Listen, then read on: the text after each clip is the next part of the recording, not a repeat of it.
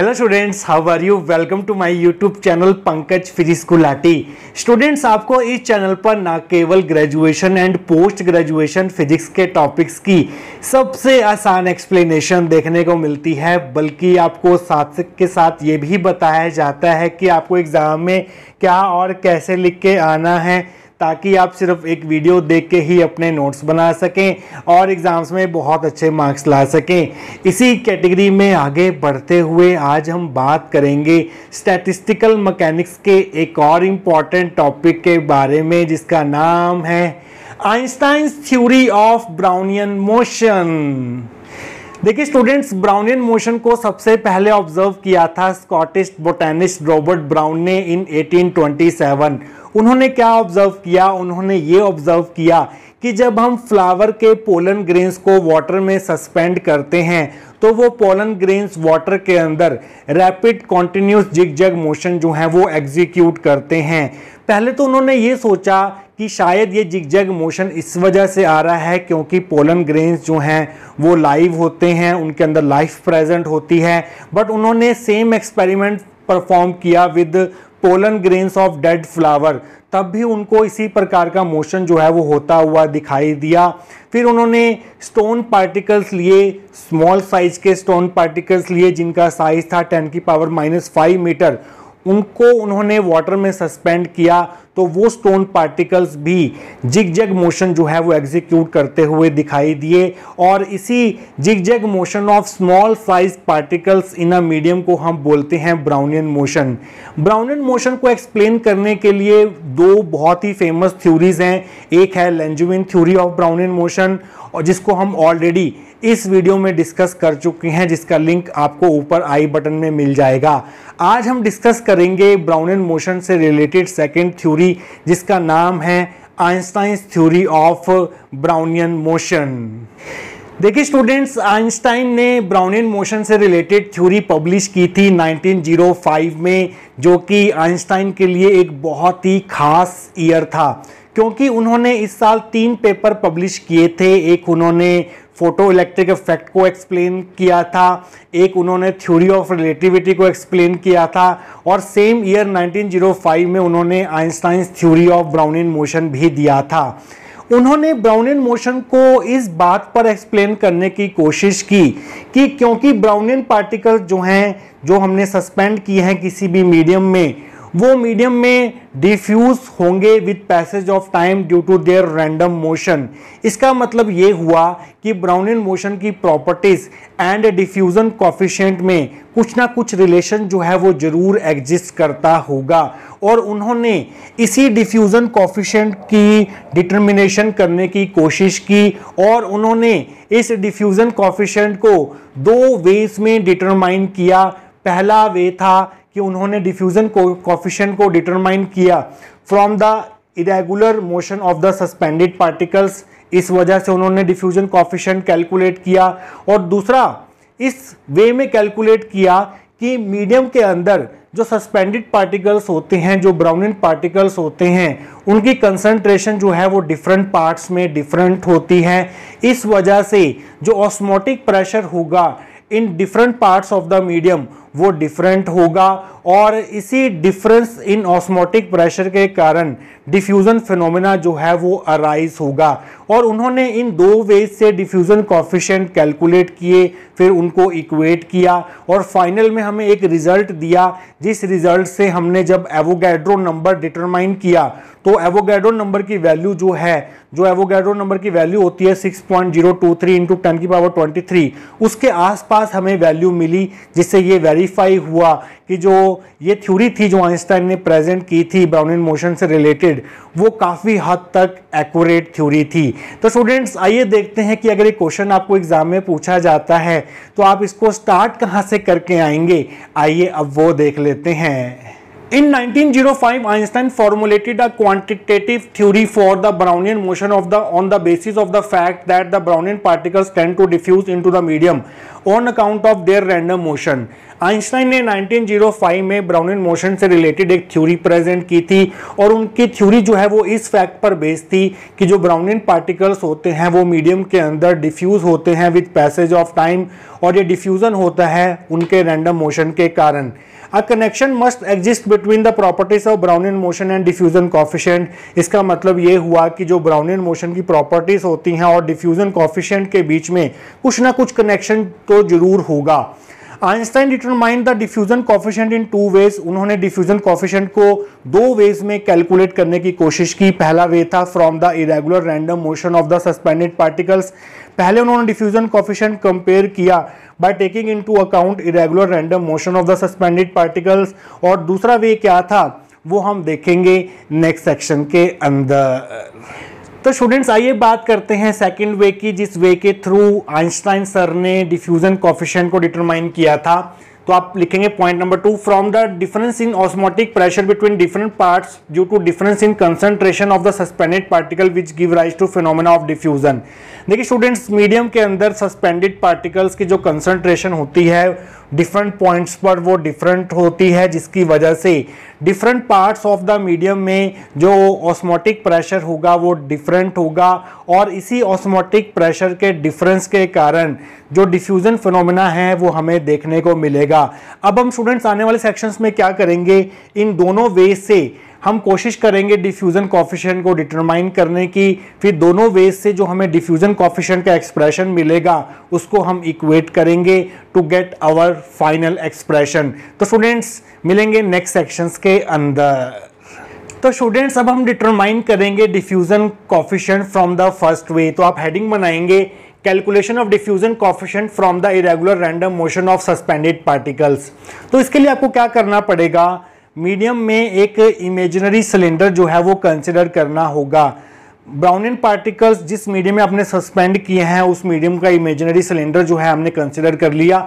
Let us consider an imaginary cylinder in the medium with its axis parallel to the x axis, और इस cylinder की जो axis होगी वो x axis के पैरेलल होगी, means this line represents your x axis. Late A be the cross sectional area of and surfaces S1 and S2। हमने मान लिया कि सिलेंडर के जो एंड सरफेसिस हैं, पहला एंड सरफेस है S1, दूसरा एंड सरफेस है S2, इन दोनों का क्रॉस सेक्शनल एरिया सेम है और वो हमने कैपिटल A ले लिया। Let delta is equal to distance between and surfaces S1 and S2। इन दोनों एंड सरफेसिस के बीच का जो डिस्टेंस है वो है delta. Let N1 and N2 be the molecular concentration at S1 and S2, N1 greater than N2। हम मान लेते हैं कि इस एंड सरफेस पर जो number of molecules per unit volume है, जिसको हम मॉलिक्यूलर कंसंट्रेशन भी बोलते हैं, वो N1 है, और इस सरफेस S2 पर जो number of molecules per unit volume है, मींस इस सरफेस की जो मॉलिक्यूलर कंसंट्रेशन है वो N2 है। और हम ये एज्यूम करके चलेंगे कि यहाँ पर मॉलिक्यूलर कंसंट्रेशन ज़्यादा है और यहाँ पर मॉलिक्यूलर कंसंट्रेशन कम है, मींस N1 जो है वो N2 से ज़्यादा है। इस चीज़ का आप ध्यान रखेंगे। Number of molecules crossing the surface S1 to the right. देखिए स्टूडेंट्स, ये मॉलिक्यूल्स जो हैं वो रैंडम मोशन एग्जीक्यूट कर रहे हैं। हम मान लेते हैं कि इनका मोशन जो है वो एक ही एक्सिस मींस एक्स एक्सिस के अलोंग है, वन डायमेंशनल मोशन ये एग्जीक्यूट कर रहे हैं। तो यहाँ पर N1 मॉलिक्यूल्स हैं, तो कितने मॉलिक्यूल्स इस तरफ जाएंगे और कितने मॉलिक्यूल्स इस तरफ जाएंगे आप बता सकते हैं। हाफ मॉलिक्यूल्स N1 के राइट साइड में जाएंगे और हाफ मॉलिक्यूल जो है वो लेफ्ट साइड में जाएंगे। हमें देखना है कि इस सरफेस से कितने मॉलिक्यूल सिलेंडर के अंदर एंटर कर रहे हैं, मींस S1 से कितने मॉलिक्यूल्स राइट साइड में जा रहे हैं, तो वो कितने होंगे। देखिए number of molecules per unit volume है N1, इसका हाफ इस तरफ जाएंगे और हाफ इस तरफ जाएंगे। तो पहले आप लिखेंगे हाफ N1, क्योंकि हमें देखना है कि राइट में कितने जा रहे हैं। ये है number of molecules per unit volume N1। इसको अगर आप वॉल्यूम से मल्टीप्लाई कर देंगे तो आपको नंबर ऑफ मॉलिक्यूल्स मिल जाएंगे जो कि यहाँ से इस तरफ जा रहे हैं। और वॉल्यूम कितना होगा, वो होगा area of cross section A multiply distance delta, A into delta. तो ये आ गया आपके पास नंबर ऑफ मॉलिक्यूल्स जो इस एंड सरफेस S1 को क्रॉस करेंगे राइट साइड में। आइए बात करते हैं आगे। Number of molecules crossing the surface S2 to the left. इसी प्रकार से S2 से सिलेंडर के अंदर आने वाले मॉलिक्यूल्स कितने होंगे, यहाँ पर नंबर ऑफ मॉलिक्यूल्स हैं N2, तो N2 का हाफ जो है वो इधर जाएंगे, N2 का हाफ जो है वो इधर जाएंगे। तो पहले आप लिखेंगे हाफ N2, इसको भी आप वॉल्यूम से मल्टीप्लाई कर देंगे तो ये आ जाएगा आपके पास number of molecules crossing the surface S2 to the left. तो अब हमें क्या करना है, अब यहाँ पर नंबर ऑफ मॉलिक्यूलर कंसंट्रेशन ज़्यादा है, यहाँ पर मॉलिक्यूलर कंसंट्रेशन कम है, तो मॉलिक्यूल जो हैं नेट फ्लो जो होगा मॉलिक्यूल्स का वो इधर से इधर की तरफ होगा, क्योंकि यहाँ पर 500 मॉलिक्यूल्स हैं, मान लीजिए यहाँ पर 10 मॉलिक्यूल्स हैं, तो मॉलिक्यूल्स का जो नेट फ्लो होगा ज़्यादा वो यहाँ से इस तरफ होगा। तो उसके लिए हम क्या करेंगे, यहाँ पर एक मिडल लेयर कंसिडर कर लेंगे, इमेजिनरी मिडल लेयर, जिसको हम नाम देंगे S। तो इस S लेयर को कितने नंबर ऑफ मॉलिक्यूल जो हैं वो एक्सेस में क्रॉस करेंगे वो हमें कैसे मिलेगा, जितने इधर से आ रहे हैं माइनस जितने इधर से आ रहे हैं, क्योंकि इधर से आने वाले मॉलिक्यूल ज़्यादा हैं और इधर से आने वाले मॉलिक्यूल्स कम हैं, तो इसमें से इसको हम माइनस करेंगे। तो आप लिखेंगे the access of molecules crossing middle layer S to the right. तो वो कैसे निकालेंगे, जितने हमारे पास इस साइड से आ रहे हैं वो है half N1 A delta minus half N2 A delta. तो यहाँ से मैं हाफ A डेल्टा जो है वो कॉमन ले लेता हूँ, तो यहाँ पर आपके पास रह जाएगा half N1 minus N2 into A delta. इसको मैं दे देता हूँ फर्स्ट इक्वेशन। तो स्टूडेंट्स इसके आगे का काम हम करेंगे आने वाले सेक्शंस के अंदर। तो स्टूडेंट्स पिछले सेक्शन में हमने फर्स्ट इक्वेशन तक ड्राइव कर लिया था, जो रिप्रेजेंट करता है access of molecules crossing the middle layer S to the right. अब देखिए स्टूडेंट्स, यहाँ पर मॉलिक्यूल कंसंट्रेशन ज़्यादा है, यहाँ पर मॉलिक्यूल कंसंट्रेशन कम है, तो जैसे जैसे हम इधर से इधर जाएंगे, इधर से इधर ट्रेवल करेंगे, वैसे वैसे मॉलिक्यूल्स की जो संख्या है वो कम होती रहेगी। आप ऐसे भी कह सकते हैं कि जब हम यहाँ से इधर ट्रेवल करेंगे तो मॉलिक्यूल्स की संख्या जो है वो बढ़ रही है। तो यहाँ पर कंसंट्रेशन ग्रेडियंट एग्जिस्ट कर रहा है, और कंसंट्रेशन ग्रेडियंट को हम डिनोट करते हैं dN/dx से। और आप जानते हैं dN क्या है, dN है difference in concentration of this to and surfaces. यहाँ पर कंसंट्रेशन ज़्यादा है N1, यहाँ पर कंसंट्रेशन कम है, तो डिफरेंस हो जाएगा हमारे पास N1 माइनस N2, और इन एंड सरफेसेस के बीच का जो डिस्टेंस है वो डेल्टा है, तो dx की जगह आप यहाँ पर डेल्टा लिख देंगे। तो यहाँ से क्रॉस मल्टीप्लाई करके आप N1 माइनस N2 की वैल्यू निकाल सकते हैं, जो कि आएगी N1 minus N2 is equal to delta dN/dx। ये हमारी सेकेंड इक्वेशन होगी। तो आप N1 माइनस N2 की जगह आप ये टर्म जो है वो पुट कर देंगे, तो आप लिखेंगे यूजिंग 2 in 1 वी गेट। तो आपको क्या मिलेगा, आपको मिलेगा access of molecules crossing the middle layer S to the right that will be equal to half, इस N1 माइनस N2 की जगह आप ये सब्स्टिट्यूट कर दीजिए डेल्टा इंटू dN/dx, और साथ में है आपके पास A इंटू डेल्टा, तो आपको पास आ गया half delta square A dN/dx। तो ये आ गया आपके पास वो एक्सेस ऑफ मॉलिक्यूल जो मिडल लेयर S को क्रॉस करेंगे राइट साइड में, क्योंकि यहाँ मॉलिक्यूल ज़्यादा है, यहाँ मॉलिक्यूल्स कम हैं। तो अब नंबर ऑफ मॉलिक्यूल्स ऐसे कितने होंगे जो कि पर यूनिट एरिया पर सेकेंड इस मिडल लेयर S को क्रॉस करेंगे टू द राइट, तो वो आप कैसे निकाल सकते हैं। इस एक्सप्रेशन को आपको एरिया से डिवाइड करना होगा और टाइम t से डिवाइड करना होगा। तो आप लिखेंगे number of molecules crossing the middle layer S to the right per unit area पर second that will be equal to half delta square A dN/dx। इसको आप डिवाइड कर देंगे एरिया इनटू टाइम से, तो ये आ गया आपके पास number of molecules crossing the layer S to the right per unit area per unit time. तो A से A जो है वो कैंसिल हो जाएगा, तो यहाँ से आ गया half delta square by T dN/dx। इसको हम दे देते हैं इक्वेशन नंबर 3। तो स्टूडेंट्स इसके आगे का पार्ट हम करेंगे नेक्स्ट सेक्शन के अंदर। तो स्टूडेंट्स पिछले सेक्शन में हमने नंबर ऑफ मॉलिक्यूल्स जो इस लेयर S को राइट साइड में क्रॉस करेंगे per unit area per unit time वो फाइंड आउट कर लिए थे, जिसको हमने थर्ड इक्वेशन दिया था। तो स्टूडेंट्स आप क्या बता सकते हैं कि जो मॉलिक्यूल्स क्रॉस करेंगे इस लेयर S को to the right per unit area पर सेकेंड, ये किसके डायरेक्टली प्रोपोर्शनल होना चाहिए? Can you guess? ये कंसंट्रेशन ग्रेडियंट के डायरेक्टली प्रोपोर्शनल होना चाहिए। उसका क्या मतलब है? देखिए स्टूडेंट्स, अगर मान लीजिए यहाँ पर 500 मॉलिक्यूल्स हैं, यहाँ पर 10 मॉलिक्यूल्स हैं, तो इधर से इधर मान लीजिए आपके क्रॉस कर रहे हैं 300 मॉलिक्यूल्स। अगर मान लीजिए यहाँ पर 1000 मॉलिक्यूल्स हैं और यहाँ पर हमारे पास हैं 20 मॉलिक्यूल्स, तो इस केस में यहाँ पर कंसंट्रेशन ग्रेडियंट ज़्यादा हो गया, यहाँ पर मॉलिक्यूल्स ज़्यादा हैं, यहाँ पर कम है, तो यहाँ पर कंसंट्रेशन ग्रेडियंट ज़्यादा हो गया। तो अब इस लेयर को राइट साइड में ज़्यादा मॉलिक्यूल्स क्रॉस करेंगे, जो कि हम मान लेते हैं कि वो 500 होंगे। तो जितना इन दोनों एंड सरफेसिस के मॉलिक्यूलर कंसंट्रेशन का डिफरेंस होगा, जितना इन दोनों एंड सरफेसिस के मॉलिक्यूलर कंसंट्रेशन में डिफरेंस होगा, मींस जितना ज़्यादा कंसंट्रेशन ग्रेडियंट होगा, उतने ज़्यादा मॉलिक्यूल जो हैं वो इस लेयर एस को क्रॉस करेंगे to the right per unit area पर सेकेंड।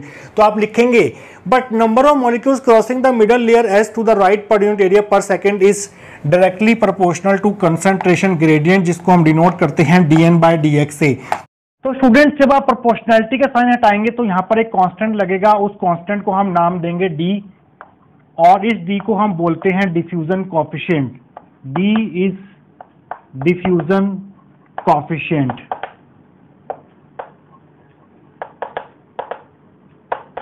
तो इसको हम दे देंगे स्टूडेंट्स इक्वेशन नंबर 4, इसे हम दे देंगे इक्वेशन नंबर 4।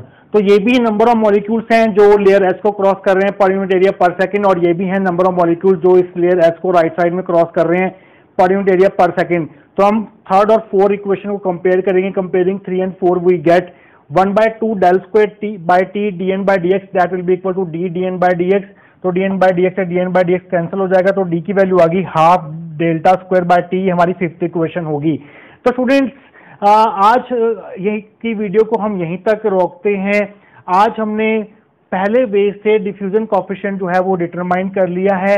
इसके नेक्स्ट पार्ट में part 2 of Einstein theory of Brownian motion में हम सेकंड वे से डिफ्यूजन कोएफिशिएंट डिटरमाइन करेंगे, फिर हम दोनों को इक्वेट करेंगे, फिर हम फाइनल एक्सप्रेशन तक। तो मिलेंगे पार्ट 2 ऑफ दिस वीडियो के साथ। Till then take care.